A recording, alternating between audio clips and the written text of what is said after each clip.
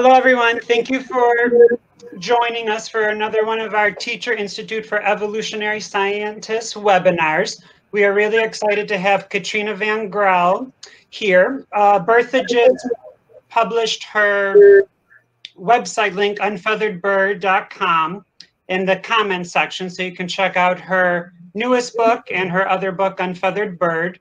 If you have any comments or questions, we'll be scanning them in the comment section and also in the Ask a Question tab, which is located at the bottom of your screen. And then at the end, I'll be asking the most popular questions to Katrina. Now, when Charles Darwin contemplated how best to introduce his controversial new theory of evolution to the general public, he chose to compare it with selective breeding of domesticated animals. In her new book, Unnatural Selection, marking the 150th anniversary year of Darwin's great book on domesticated animals, titled Variation Under Domestication, author and illustrator Katrina van Grouw explains why this analogy was incredibly appropriate. Artificial selection is, in fact, more than just an analogy for natural selection. It's the perfect example of evolution in action. Katrina van Grouw, author of The Unfeathered Bird and Unnatural Selection, both published by Princeton, inhabits the no man's land between art and science. She holds degrees in fine art and natural history illustration and is a former curator of the ornithological collections at a major national museum. She's a self-taught scientist with a passion for evolutionary biology and its history. And we are really excited to hear this presentation. And go ahead, Katrina. Thank you very much. And thank you everyone for joining me. This is going to be a bit of a learning curve for me. This is quite a weird experience, sitting at home talking to my computer. So you're going to have to bear with me and just wish me luck. Okay, this picture is called The Ascent of Mallard. And this is the title page of my new book, Unnatural Selection. And that's a book all about selective breeding. Now, selective breeding isn't the same as domestication. Domestication is what we do to wild animals to make self-perpetuating populations of tame ones. Selective breeding is what happens after that. And it's an ongoing process, never-ending process. We take those tame animals and we convert them into populations of animals which are more beautiful, more productive, more interesting, or just plain different. Most of all, though, this is a book and a talk about selective breeding on a far, far grander scale, a scale that actually encompasses all life on Earth. But we know it by a different name. We call it evolution. Now, many of the evolutionary principles I'm going to be talking about will probably be familiar to you, but maybe not in this context.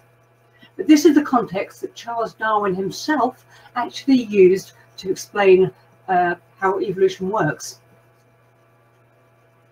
But we're not going to be treating this as a textbook sort of thing on evolution. Instead, I'm going to have a look at some preconceptions and prejudices that people have against domesticated animals, because we don't take them very seriously, do we?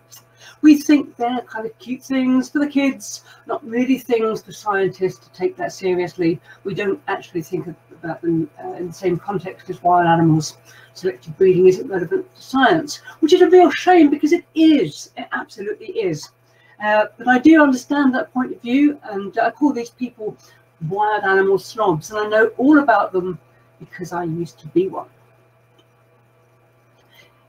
It hasn't actually always been like that, though. People haven't always looked down on domesticated animals. Once upon a time, you could open a book about natural history, a book about birds, for example, and you would see, mixed in with the pictures of wild birds, wild species, you'd see all the domesticated varieties as well. You'd see fantails and carriers and Jacobins, all domesticated varieties of fancy pigeons, mixed in with wood pigeons and mourning doves and Victoria crown pigeons. You'd see them mixed in with all the wild species, and they would even be given scientific names. Now, that wasn't a mistake. Taxonomy in those days wasn't intended to show relationships between animals. It was supposed to be a catalogue of what actually exists on the planet. These 4 birds shown here are all unquestionably pigeons, so therefore they deserve to be in a book about pigeons. Charles Darwin himself actually said that if you're a taxonomist, if you were to look at all the different varieties of fancy pigeons, and looking just at this picture now, you can see that there are some really, really weird ones, all completely different. You would, in all likelihood, actually name those as separate species. Taxonomy, the problem facing taxonomists is like, it can be compared with looking down over a vast tree or a vast forest. You're looking down from above, all you can see are the very, very tops of the trees, the leaves, the tiniest twiglets on that top layer, and you can't tell if those tiny twiglets have attached to bigger twigs or branches or great limbs, or crucially if they're actually attached to the same trunk or not. It's exactly the same with naming animals. All we can see is what is actually in existence at any one time. We don't know what those relationships are. We don't know if they come from one common ancestor or if they come from many ancestors. Now, people keeping animals over the centuries didn't believe that animals couldn't change. Everybody knows that animals can change because we've been improving domesticated animals for many years, even since Roman times or before. So we know all about the changes that can come about through selective breeding. What we did think, though, was that all the different varieties that we have currently, your modern fantails and modern carriers and modern Jacobins, all came from ancestral versions of the same thing. So putting in diagrammatic format, lots and lots of straight parallel lines, parallel arrows. The old archetypal version then evolving, changing into that newer version of the same thing. So definitive types that remain the same right the way through history, so parallel unbranching change. Oopsie. But in fact, we don't have that. All of these varieties, all of these different sorts of animals, wild and domesticated, do actually come from a common stem, do actually come from that common tree trunk underneath that canopy of trees. And in the case of these domesticated pigeons, they all actually come from the wild rock dove, the common ancestor of all domesticated pigeons, which is very similar. You might recognize there's very similar, in fact exactly the same, it's Darwin's tree of life. Animals are plastic things, they change, and whereas it might not be possible to see change happening in wild animals, because the change tends to happen so very slowly, many human generations even. But in domesticated animals, change can come about in just a few animal generations. So for example, a old-fashioned fantail pigeon like this did within just about 30 years change into the modern equivalent, which is something more like this, something rather more spherical. Yep, animals are plastic things. This is a bull terrier of around about 1900, and over the years through selective breeding, the muzzle, you can see that the actual skull itself doesn't change very much, the actual cranium doesn't change very much. The muzzle rotated down by 1960, and by the present day rotating down even further. So you've got that lovely charismatic sort of bent-headed look. Darwin recognised what was happening, what does happen with selective breeding, and he recognised the similarity between breeds created by man and evolution of new species under natural selection. I don't know how many of you have read On the Origin of Species, but I first began to try to read it when I was about 16 years old. And I was really disappointed. I thought it was going to be about really cool adaptations in wild animals from page one.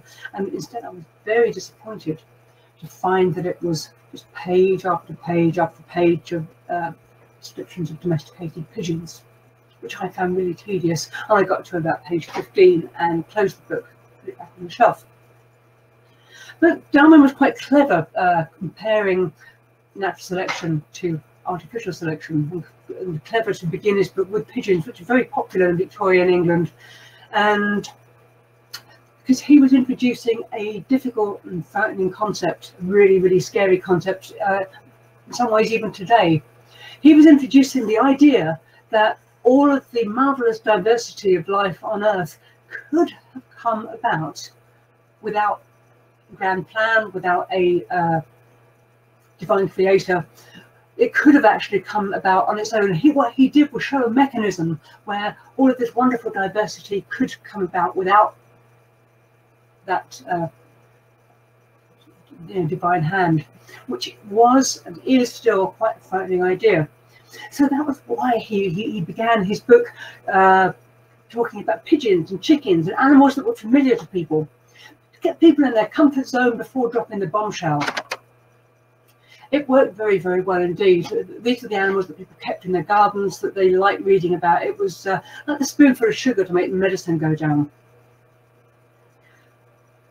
I've just been talking about natural selection, which was Darwin's theory. It wasn't just a theory of evolution, it's evolution by natural selection. And I'm sure most of you know how that works, but I'm just going to explain it now very quickly, just in case you need a reminder. It works on the premise that all individuals are very, very slightly different from each other, and that those differences can be passed down from one generation to the next. That's the random part. And now the non-random part, that then in the struggle for existence, when there's competition, when the going gets tough, then sometimes those slight differences might actually give competitive edge to one individual over another. And it might just mean that that individual gets to pass those traits down to the next generation. More are born than can survive. You've always got to have a weeding out process. Not every single animal that's born can then even live long enough to grow up. So there's always going to be that weeding out process. Sometimes it's that difference between one individual and another that makes that difference, and then that difference will be passed down to the next generation. So let's look at it in equation terms. We've got variation, not just any variation, but heritable variation, which is random part. And then we've got selection, that's the non-random part. So variation plus selection equals evolution, and that's how it works. It's a beautiful, simple formula. If you take nothing else home with you apart from one thing though, please let it be this: survival of the fittest is the most misunderstood, misinterpreted, and downright dangerous phrase in the whole of the history of science. Let's get rid of it now.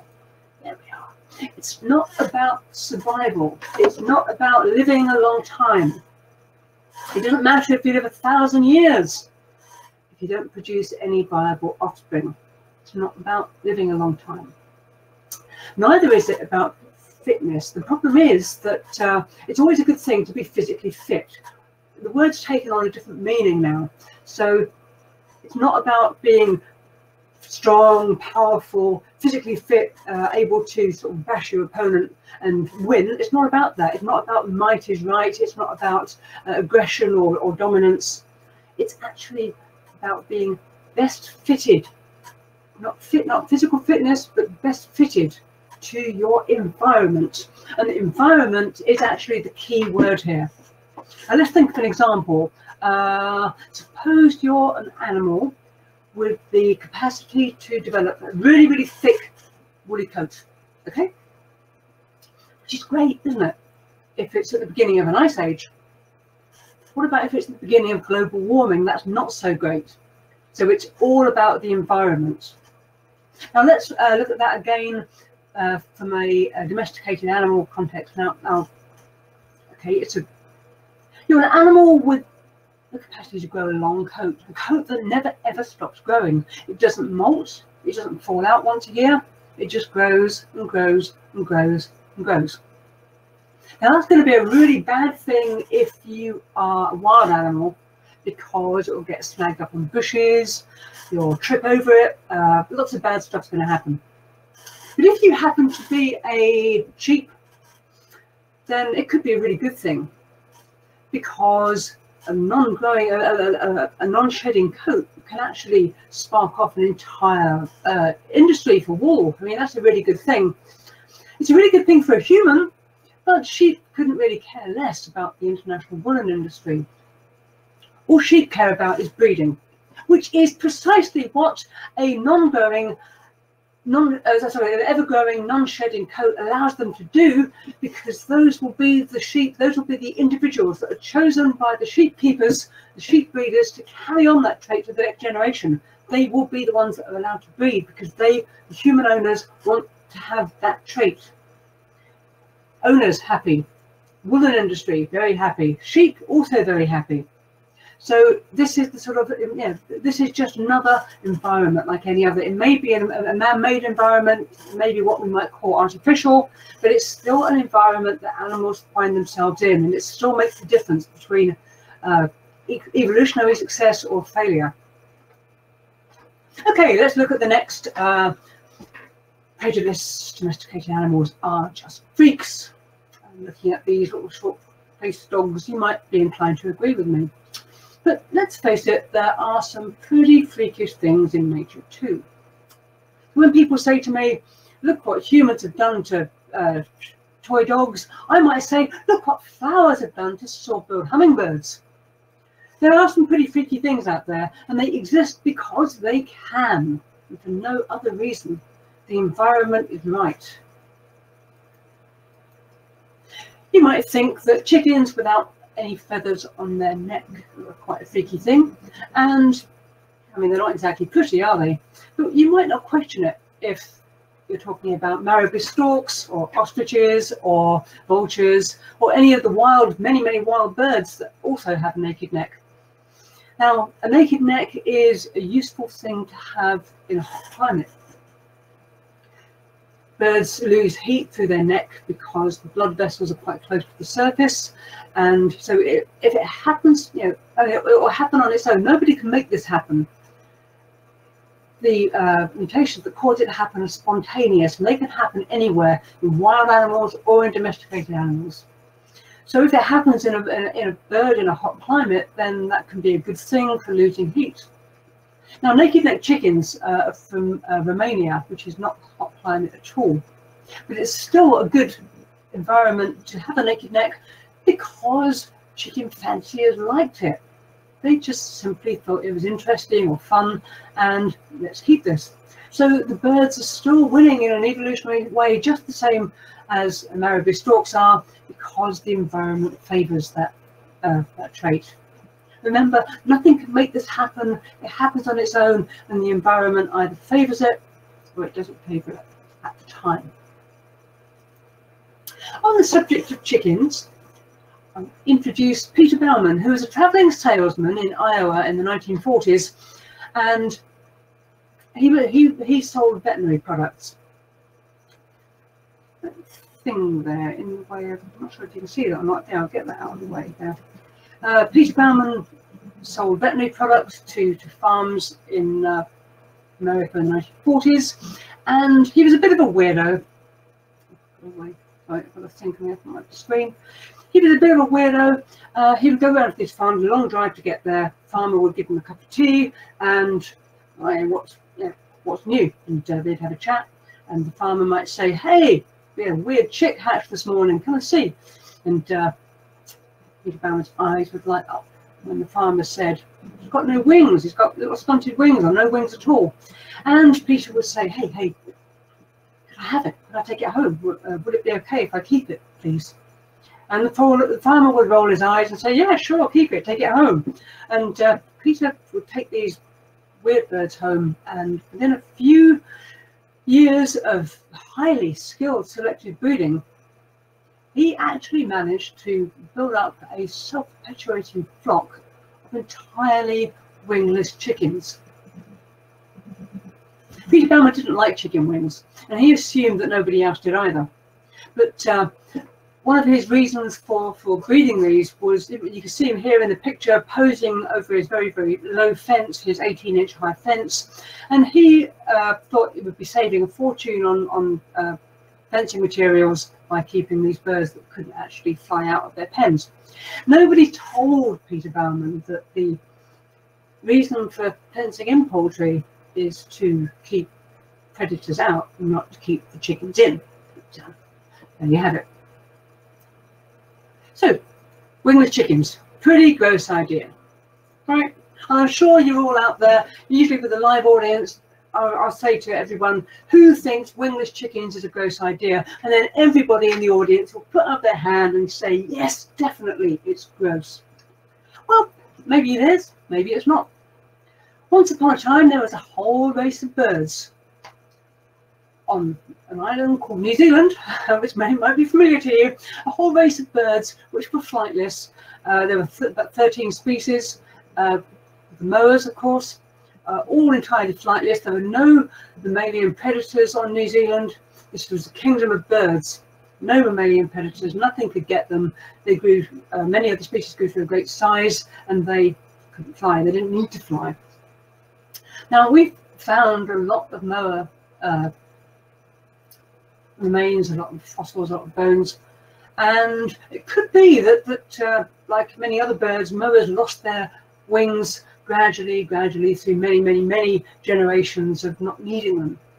But we found all these fossils, all these remains, and we've never yet found any single part of moa wing anatomy, not the tiniest shard of bone. And of course, it only takes one discovery to change all that and to throw my theory into the dust. But yes, they may have lost their wings through gradual selection, or maybe, just maybe, moas lost their wings in one fell swoop, one single random mutation, and maybe they're just very large wingless chickens. Oh, mutations. Oh yeah, people don't like the word mutations. They get very upset. Let me just take a glass of water here while I contemplate mutations and how much trouble they got me into talking about the M word. Now, you've only got to mention that M word for people to picture animals with too many legs, too many heads, all sorts of strange stuff wrong with them. Mad scientists in their white coats and their big goggles, laughing and cackling, with shelves lined with awful things pickled in jars. You can almost hear the barrel organ, can't you? Roll up, come see the bearded lady. Well, take this home too. Mutation does not mean monster. When we talk about evolutionary mutations, genetic mutations, we're not talking about things like that. Now, I'm going to show you I understand there could be some younger people in the audience, so you might want to close your eyes at this point. Ladies or people with a delicate disposition might want to close their eyes at this point, because I'm about to show you a monster. Ready for this? Yeah, things like four-legged ducklings and six-legged puppies are not mutations in the way that we mean it as evolutionary people.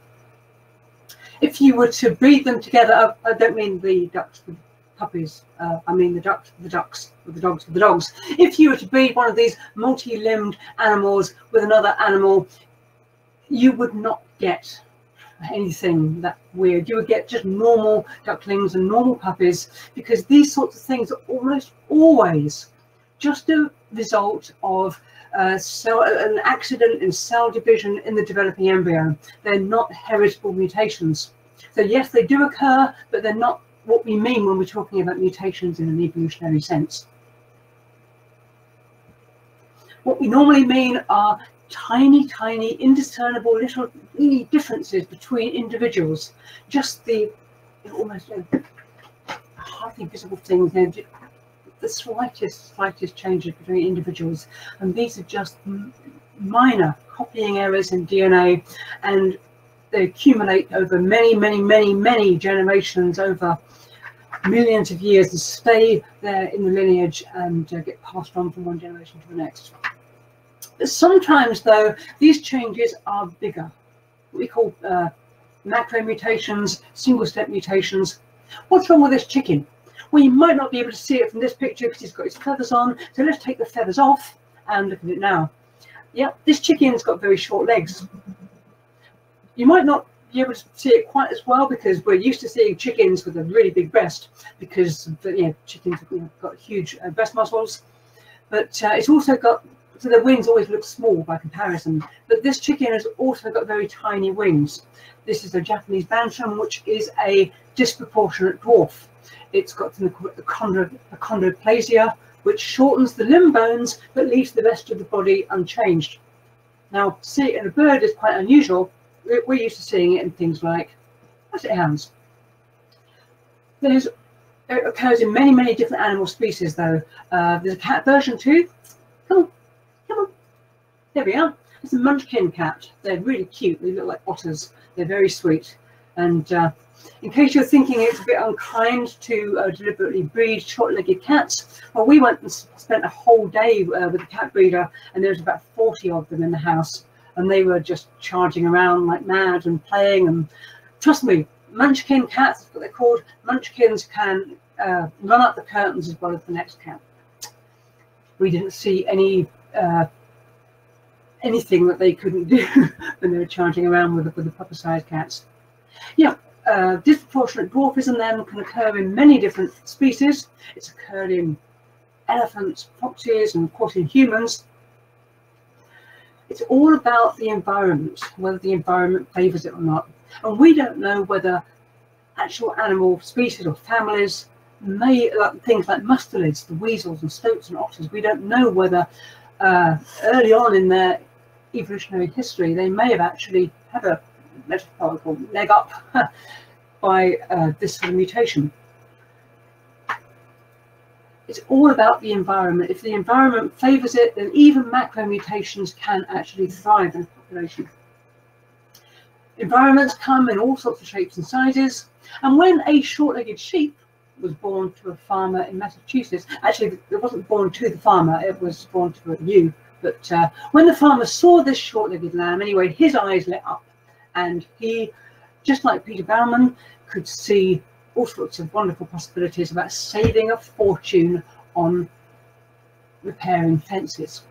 Short-legged sheep can't jump over fences. And like Peter Baumann, this farmer actually, yes, he built up a whole flock of short-legged sheep. And they couldn't jump fences, and they did really well, and they became internationally famous, and they actually reached the attention of a young Charles Darwin. Now, they confused the hell out of Darwin, because Darwin was constantly stressing the gradual nature of evolution. He would say, "Natura non facit saltus," nature does not make leaps. Short-legged sheep might not be able to jump fences, but they certainly seem to have made an evolutionary leap to Darwin, which really confused him. He couldn't accept that macromutations like this could actually play a part in evolution. Richard Goldschmidt, on the other hand, in the 1940s, Germany, he, on the other hand, couldn't see how we could possibly have diversity that we have of animal varieties in the world. He couldn't see that evolution could have actually come about without macromutations. He coined the term hopeful monsters, and he believed that big major mutations actually caused the evolution of such a wide variety of different sorts of animals. His theory was met with ridicule at the time, but we now know that it may not be so far from the truth. It can actually work, because sometimes major phenotypic change, major change in the appearance of animals, the outward appearance of animals, can actually be due to very, very tiny genetic changes. Just a small step genetically can bring about some really big changes in the outside of animals. Take Rex rabbits, for example. Now, to bring things back to domesticated animals, we might look at this rabbit and say, it's all very nice, very pretty, very attractive, very unusual, but what relevance does this have to evolution? You may have seen Rex rabbits and rabbit shows, and normally if you were a live audience, I'd get you to put your hands up. Who's been to a rabbit show? Who's seen Rex rabbits? But in case you haven't seen them, Rex fur in rabbits is the loss of the guard hairs. It's not a different sort of fur, but the directional hairs. If you stroke a rabbit from head to tail, you stroke it from head to tail. If you stroke it from tail to head, the fur goes the wrong way. And that's because of the long guard hairs that overlie the undercoat, and they point in the tail direction. But if you have a mutation that removes the guard hairs, all you're left with is this lovely, dense, velvety undercoat that doesn't actually have a direction. Now, this might look very nice for a show rabbit, and you might be thinking, what's the point? Well, maybe again, this has happened in evolutionary history, and it's kind of caught on a long, long, long time ago. For example, it might be a really good thing for moles to go up their burrows and go down again without turning around. I love that. I'm going to do that again. There we are. Indulge me. Up their burrows and down again without turning around. It could be that moles have mixed fur just like fancy rabbits. Nothing can make these things happen. They happen on their own. They're random mutations. This might look like a very scruffy looking stuffed pigeon, and it's very old, and that's precisely what it is. It is a very scruffy old stuffed pigeon. But if you look at the slight twist to those mantle feathers, that's not just from being a scruffy old stuffed pigeon. That's an actual, genuine, natural twist to the feathers. Nothing can make that happen, and it can happen anywhere. We've actually seen wild pigeons with the same mutation. No amount of selective breeding can cause this, but once it happens, then lots of selection for that trait. Breeders choosing the birds with the curliest feathers, with the curliest feathers over more of their body, they can make that more pronounced, more extreme, and then they can bring about change. Charles Darwin, incidentally, used to keep this breed. It's called a fillback, and I think Darwin would have been delighted, absolutely delighted, by how they would look in another 150 years. Pretty cool, huh? Isn't that brilliant? Just a random mutation plus many years of selective breeding. Let's look at colour now. Once again, big phenotypic changes can be brought about just by tiny, tiny genetic tweaks. Just a flick of a switch, change one thing or another. Now, this is a lovely cat called Boris, who lives in Maine, and he's a mackerel tabby cat. Now, the tabby stripes are separate from the colour. Tabby is due to a trait called agouti, which is entirely separate from what we're talking about the colour. And so are those little white patches. That's through leucism, and that's also independent.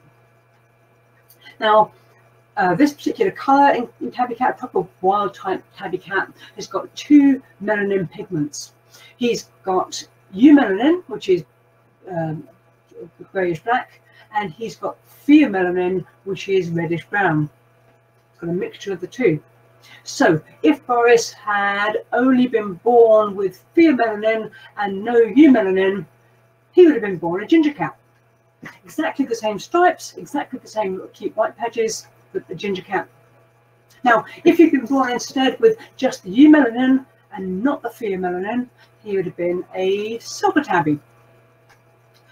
And if he'd had a melanin overdose and had all those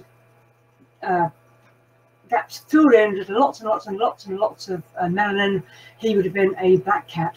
Yep, black cats are just tabby cats with the spaces filled in. We'll look at a bird example now. Hang on a sec, I'll just have a glass, drink of water. Sorry about that. Okay, the bird example, this is called Let's Colour a Gordian Finch. The Gordian finches are tiny Australian finches, and they're just really beautiful bright colours, you'll see in a moment. Now, all of these colour variations can and do occur, and they occur on their own as spontaneous mutations. Just one tiny change genetically to bring about a huge difference in the colour. This is a completely white canvas, and you can see all of these different colour variations in a bird show, but they can also equally well occur in the wild. So blank canvas, white Gaulian finch, no pigment at all. Let's add carotenoids. Carotenoids are red and yellow, red or yellow. So let's add those first. That's nice, very nice. Now we'll add one of those melanin pigments. We'll add eumelanin, the blue-black one. There we go. You see where the blue overlies white, it's just blue on the rump and on the face. But where it overlies the yellow on the back, it becomes green. It's exactly like the transparent layers in a watercolour painting or in a silkscreen print. Two colours together and you make a third. And now we'll add the pheomelanin pigment, but because of the feather structure in Gaulian finches, instead of the pheomelanin turning out reddish brown, it turns out lovely rich deep purple. How nice is that? And this is the way Gaulian finches look in the wild. But you can also remove pigments as well. Let's take away the eumelanin, let's take away the carotenoids and pheomelanin. All of these variations can and do occur, and they occur all on their own. Now we've looked at the length of bones, we've looked at different feather types, we've looked at colour. Now we'll look at the number of bones. This is a wild boar, and that's the wild ancestor of all domesticated pigs. Now, if you were to look in a textbook that describes wild boars in very dull detail, you would see that they have, it would say categorically probably, wild boar have, I think it's 19 thoracic vertebrae. The thoracic ones are the ones in the body, not the ones in the neck, they stay pretty much the same. But the ones in the body, it would say, the wild boar has 19 thoracic vertebrae. And for almost all wild boar, that would be true. But there is a lot of variation between individuals, and they can have more or they can have fewer. Now, nobody who breeds pigs would be it'd be a bit weird, wouldn't you, to actually select animals on, it'd be a bit perverse to select animals on the number of bones in their back. You wouldn't do that. But you would perhaps select pigs on the number of slices of pork you can get out, the numbers of slices of bacon for people in the UK, the number of the amount of meat that body actually yields. And the longest bodied pigs that yield the most meat are going to be the ones you're going to be breeding from, because you want more and more meat. And they also happen to be the individuals that happen to have those extra thoracic vertebrae. That's why the back's so long. So within a few pig generations, you can get commercial meat breeds like this that have up to 24 thoracic vertebrae.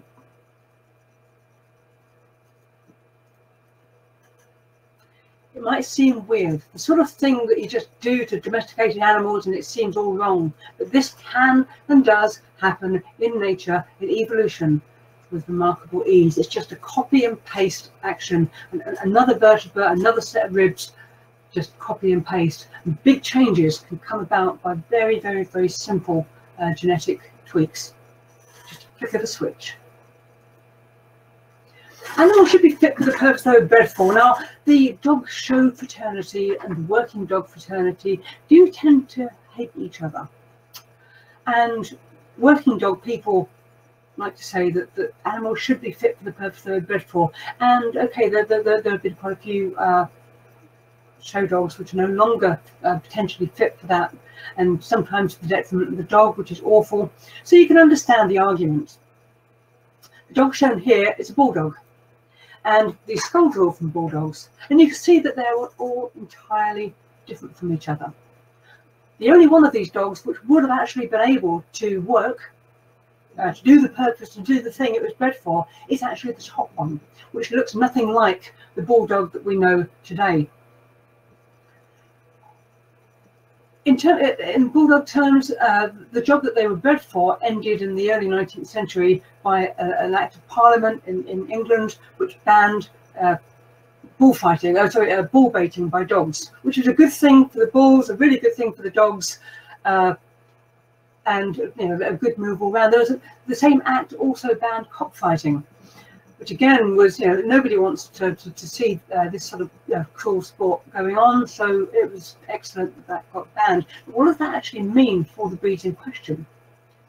Well, let's have a look at the what happened to the fighting cocks afterwards. Chicken enthusiasts no longer able to actually breed chickens for the fighting arena, still kept chickens, but now the same breed was divided into two, another branch of that phylogenetic tree. Some people said, let's keep it fit for purpose. Other people said, let's see what this breed can do, and they would breed it more and more beautiful, more and more elegant and leggy and just long-necked. To hell with the original purpose, let's breed for aesthetics alone, versus hypothetically fit for the original purpose. And you've got that branch in the evolutionary tree, you've got one breed, one fighting breed, fit for purpose, now dividing into two different branches, two completely different varieties, which is very similar to the way speciation comes about in the phylogenetic tree. Working animals unemployed, what's going to happen? They could become extinct or they can go on. And in the case of bulldogs, they were no longer working, therefore they're just put in the show ring against each other. And what happens is, because the winners are going to be the ones selected for breeding and the losers aren't, and it's an ongoing thing.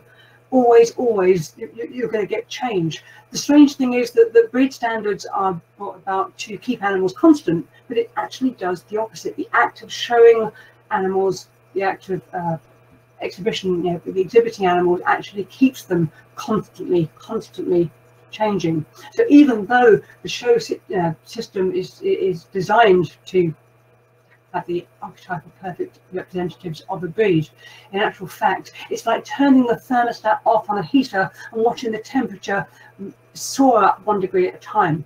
It's like a carrot on the end of a stick, always keeping that ideal further and further and further away from what's actually attainable. And this is what happens. Rapid, unavoidable, runaway evolution. There is nothing you can do about it in the current dog showing and animal exhibition system. It's no matter how hard you try, with the best of intentions in the world, resistance is futile. You will get runaway evolution exactly as you do and exactly comparable with sexual selection in nature and arms race selection, where you've got the gazelles and the cheetahs, constant change, constantly moving, constantly being pushed forward all the time. Domesticated animals are all in bed. This is a common thing that we level against selective breeding, and it's not always as simple as that. We tend to say inbreeding is bad. Well, inbreeding isn't always bad. Let's have a look at wild animals, for example. Nobody ever criticizes inbreeding when we're talking about animals such as the Mauritius kestrel, brought back from the brink of extinction, from 7 individuals, I think. Great, fantastic, triumph for conservation.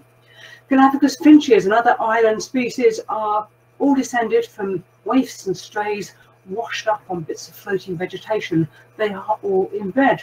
And island animals tend to be very resistant to this, and they can have their numbers brought down to next to nothing and then bounce back. They've been doing it a long time, and inbreeding isn't necessarily a bad thing for those. Neither is it necessarily a bad thing in domesticated animals either. The great English agriculturalist Robert Bakewell swore by the practice of what he called breeding in and in, because if you've got harmful traits in the background in your genes which aren't showing themselves, the best thing you can possibly do is to put those animals with other closely related animals, and then the two recessive genes might actually be, they might get together, and of course then the trait is expressed in the living animal, and then you can get rid of it. You can eliminate it from the population. So inbreeding, when it's coupled with ruthless culling and ruthless removal of those individuals, it can actually be really good. Once you've got those traits showing, get them out, and then you've got rid of them. We tend to paint breeders with quite, rather badly in many cases, especially when we know about so many genetic diseases in modern dog breeds. It is an awful shame, but and yes, there are some unscrupulous breeders out there that will do a lot of inbreeding for profit. And however, I think a lot of the problems, many of the problems that the dogs actually suffer now are not the result of unscrupulous breeding practices. They're a result of a genetic bottleneck during times when the numbers of individuals of each breed is brought down to a bare minimum. For example, during wartime, during World War II, very, very, very unpopular thing to actually keep dogs, for example. You're going to get a brick through your window, wartime, food's rationed, people keeping big meat-eating animals, they're not going to be very popular. So the numbers of dog breeders was reduced, the numbers of dogs was reduced. This dog here is a Sussex Spaniel, and that was reduced down to 8 individuals. Remember, this is a time when people knew very little about genetics, and all they were doing was actually trying to save the breeds that they cared about. They were fanciers, really determined to keep these breeds going. And yes, there are some unscrupulous breeders now, but I think a lot of the time, these problems that we're seeing now are historical problems due to that genetic bottleneck. And I think we really need to give those breeders a break. And sometimes, just sometimes, inbreeding does absolutely no harm whatsoever. This is where I normally ask a live audience, how many of you have ever had or have ever had a golden hamster as a pet? And everybody puts their hand up. And then I'll say, did you know that all your hamsters are related? And some do, some don't. Set up a Facebook group. Yep. All domesticated golden hamsters in the world are the descendants of a single pregnant female. They're all aunts and uncles and cousins and great cousins and great grandparents and sons and daughters, and there's nothing wrong with them. They go on forever. They still breed prolifically. They go around their little wheels. They're very active little things. They stuff their faces full of, their pouches full of food, and they're jolly little things. They're not biting you. And they just go on forever, breeding and breeding. There's no genetic diseases. There's no loss of fertility. There's no loss of fecundity. They just carry on reproducing more and more and more hamsters. So remember this, next time somebody says inbreeding is universally bad, remember the golden hamster. They wouldn't survive in the wild. That's a common one, and people are really fond of saying that. What they really mean is they wouldn't survive without man. Is that such a problem? I mean, look at us all, and these are just the ones with electricity. Man is going nowhere. The human environment is the major environment on the planet, and it will continue to be so, probably increasingly. I'm not saying it's good, but there will probably be small dogs walked in parks, in town parks, long after the last wolf has been wiped out, unfortunately. That will still be a triumph for Canis lupus, being the same species, but I'm not saying it's good, but what I mean is that it wouldn't survive in the wild is not really a very valid argument. The human environment is just an environment like any other. And there are many wild animals too, which are adapting to it very nicely. So-called tame animals in cities, even things like hyenas. The question is this tameness which is learned from their surroundings, from their parents, from their social groups, or is this genetic tameness? Is this something that they're born with, one of these random traits that can be a very good thing in the right environment? And one man who felt that was the case, Dmitry Belyaev, he felt that there was such a thing as genetic tameness, and he conducted an experiment on silver foxes in Siberia to find out. Now, he wasn't actually taming his foxes. He wasn't petting them. He wasn't being kind to some. He just kept these foxes in the same conditions, and the ones which shied away or were aggressive, they'd be the ones that were turned into fur coats. And the ones that were chilled, laid back, or actually affectionate, they'd be the ones that were kept to pass those traits on to the next generation. And within a very, very few number of fox generations, the majority of Belyaev's foxes were actually tame, which does strongly suggest that genetic tameness is a trait, is a single trait that animals can be spontaneously born with. What Belyaev didn't expect was a whole suite of other side effects: tameness, white patches, floppy ears, curly tails, kept longer into their maturity, which raises questions of whether there is such a thing as domestication phenotype, and whether humans ourselves might be self-domesticated. My talk doesn't really deal with that, but it was worth mentioning anyway. A while ago we talked about the equation for how natural selection works, and we mentioned inheritance. Don't worry, I'm not going to talk about that now, but inheritance was Darwin's sticking point. He'd already spent 20 years coming up with that beautiful equation, and inheritance, how the variation occurs, where it comes from, how those traits are passed down to the next generation, were things that he hadn't worked out yet. And I believe that he would have happily carried on for another 20 years and just sorted out those problems first before publishing. But then something happened to spur Darwin into action, and that something was a letter he received from a young naturalist in the Malay Archipelago called Alfred Russel Wallace. Now, Darwin had slaved and sweated over this lovely equation for 20 years. Wallace came up with the answer in one fit of malarial fever. Darwin was horrified, and so, to cut a long story short, he published On the Origin of Species quite quickly for him, and promised to come back with a later book about how that dealing with the problem, where the variation comes from, and how those traits are passed down to the next generation. The book he came back with was Variation of Animals and Plants Under Domestication. It's a big book, and it's really not very nice to read. It's a wonderful compendium of facts about selective breeding, but the problem is he actually gets his conclusion very wrong. He came up with a theory which was deeply flawed. But you've got to give Darwin 4 marks for trying, because he worked so hard on this. He sent out questionnaires, he wrote to people, he bombarded them with letters, he demanded specimens from them, pleaded and begged for specimens from them. He wrote letters to just about every breeder of domesticated plants and animals, everything from the humblest gardener, everyone from the humblest gardener to the most aristocratic racehorse breeder. He missed one. He missed one person who could have actually held the key to the questions and to the answers that he sought. That one person was a monk breeding pea plants in a monastery garden in Brno, in Czechoslovakia. The monk, of course, was Gregor Mendel.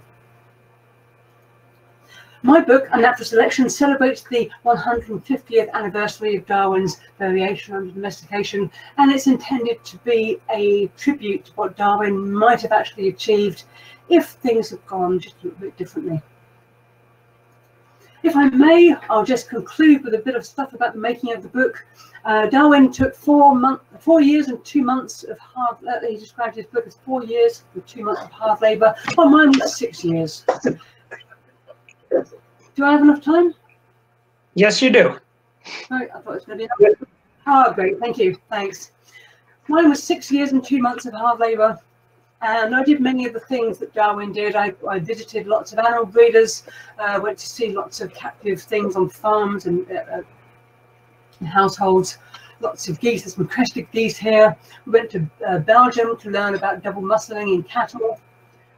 Visited lots of pigeon breeders and saw lots of different traits in domesticated pigeons. We keep pigeons too, and husband's been breeding pigeons all his life, but we went to see lots more pigeons. Learned all about long-tailed fowl, and believe me, it takes a really, really special sort of chicken with the capacity to develop a 27-foot long tail. I had horse skeletons put together for me in New York State, and I got to play with lots of lovely munchkin cats and kittens. Visited lots of museums and begged specimens and information from lots and lots and lots of people. There we are, museums, specimens and information, and in the States too.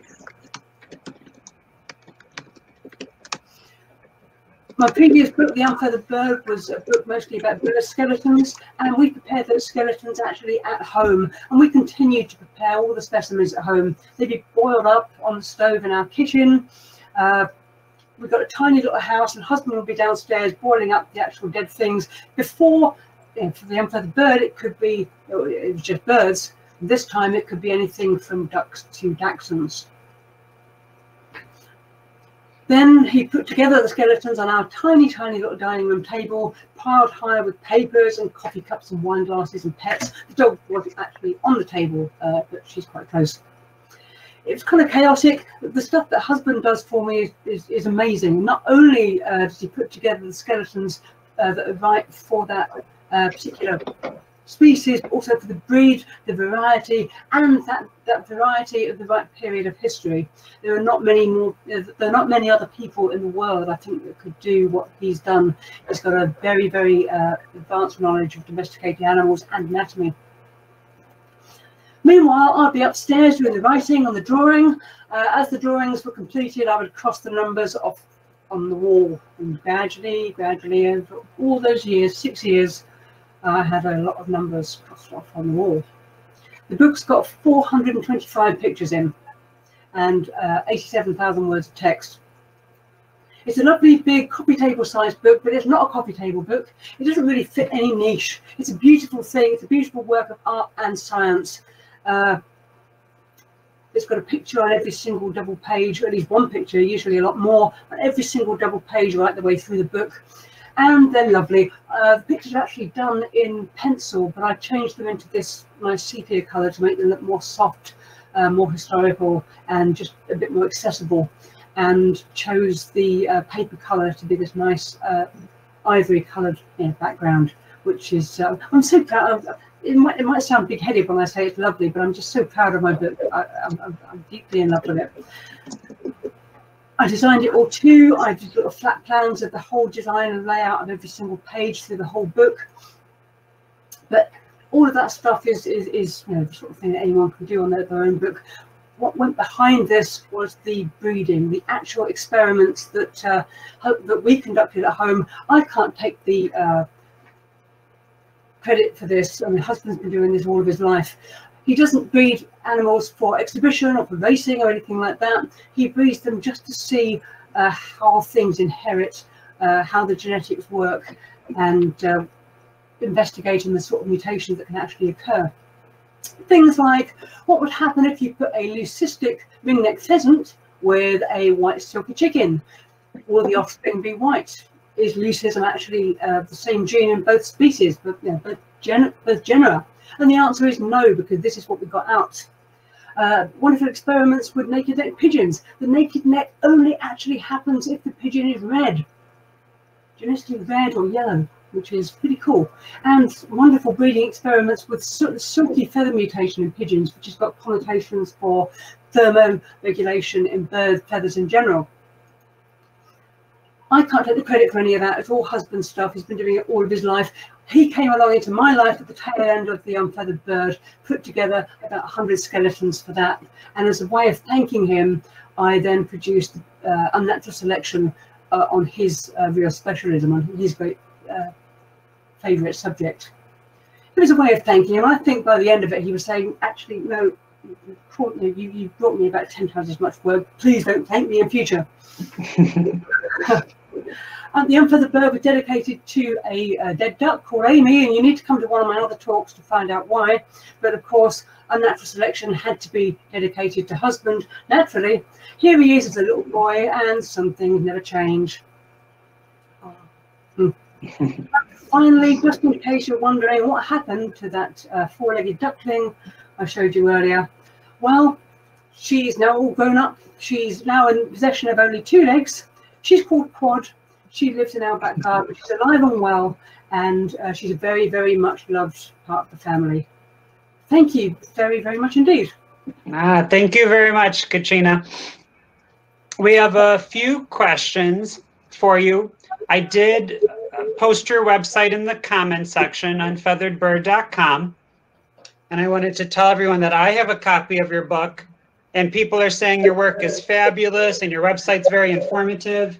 And I'm so glad you talked about how you made your book, because obviously you know the history and what you explained about artificial selection was well articulated, but your skill in drawing all those 400 and some skeletons is amazing. Thank you. Thanks. So the first question is from Bertha. Have you heard of Francis Arnold? Dr. Arnold won fame and the Nobel Prize for developing a technique called directed evolution, which is a way of generating a host of novel enzymes and other biomolecules that can be put to a number of uses. Have you heard of it? I vaguely heard of it. Molecular technology is really my great strength. So I don't really, I don't know a great deal about him, but I have vaguely heard. But I'm not really a molecular sort of, I'm more of a Mendelian rather than a molecular sort of.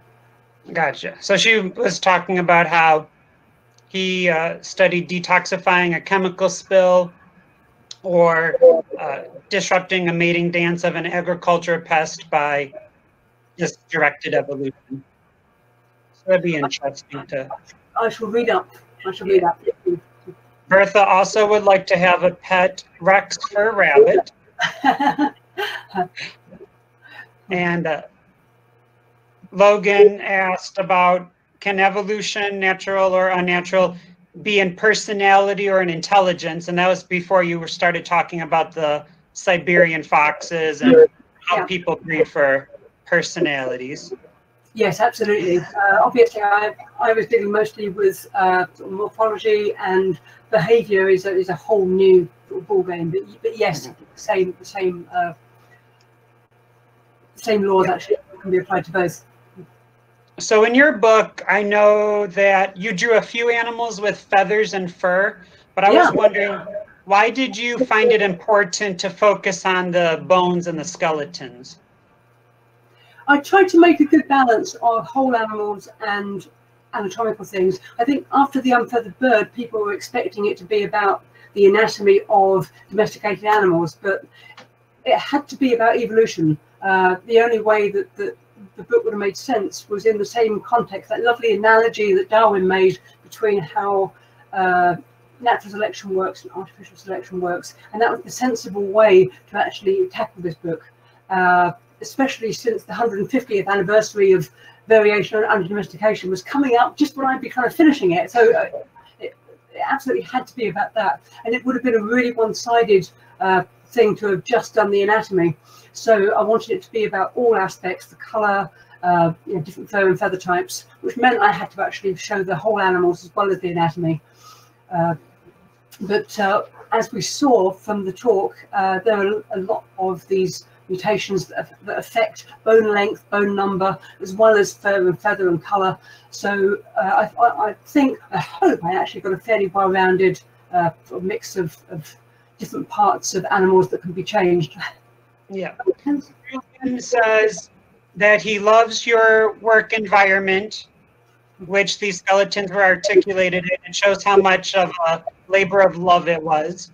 Thank you. And in your book, I think you mentioned your biggest skeleton in your house. And what was that? Can you share? There was a cow skeleton under the table for a while. That's now actually in the loft, but it's going to go back to a taxidermist in the Netherlands who owns it. It's a really tiny house. I mean, it's really, really small. The cow skeleton wasn't put together yet, but we had it put together. And then I ended up using one from a museum instead. So we had this sort of cow skeleton in various big cardboard boxes waiting to be put together. And it, under the television table for a long time. That sounds like a very interesting house.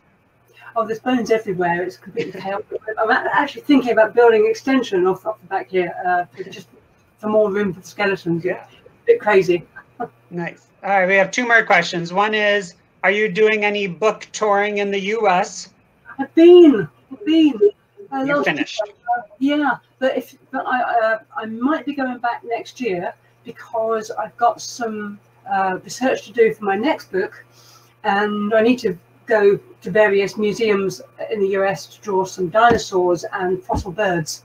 So if I can do some talks while I'm there, then I will. So very shortly I'll be printing out, sort of schedule. Saying, if you want me to give a talk in your US museum or wherever, please let me know. Wonderful. And that ties into the last question. What will be your next project over the coming years? I adore your books. And that's from Laura Greenwood. Oh, she's lovely. The next project I've already started. It's a second edition of The Unfeathered Bird, but it's going to be completely different. It's The Unfeathered Bird had 304 pages, same as Unnatural Selection, but the new edition is going to be 400 pages, so a big extra chunk, and it's going to include loads more stuff about bird evolution, dinosaurs, what birds are and what birds aren't, and lots of stuff about convergence and very good. Lots and lots more pictures. The text is going to be completely rewritten, so it would be like an entirely new book. Well, thank you very much, Katrina, for talking for us today. Her book, Unnatural Selection, is available on her website. The links to where you can find the book, like Amazon, and where all major books are sold, is on her website. And thank you very much, Katrina. A pleasure. Thank you all for tuning in. That's really kind. Thank you. Thank you. Goodbye. Bye.